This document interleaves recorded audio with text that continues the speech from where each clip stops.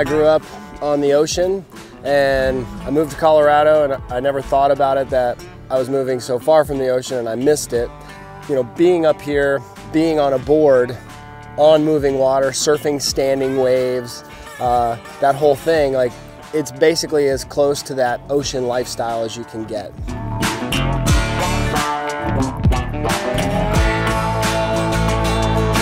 There's rivers everywhere, and the river competitions are showing up, and there's already been river events in place for many, many years. And they're discovering that SUP is a bigger draw. Like, it's going to explode. It's already big at all the coastal events. River running races are going to take off. There's no doubt about it.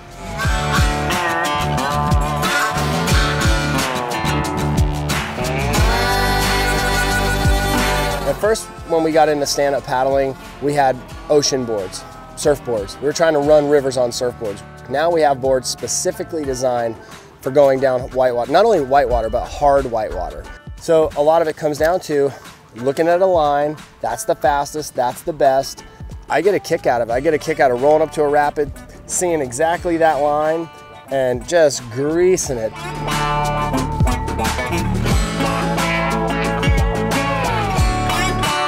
You have a river near your house that you could take a board out on, and you will love it. And you can slay fish and drink beer on it at the same time. And that is good living.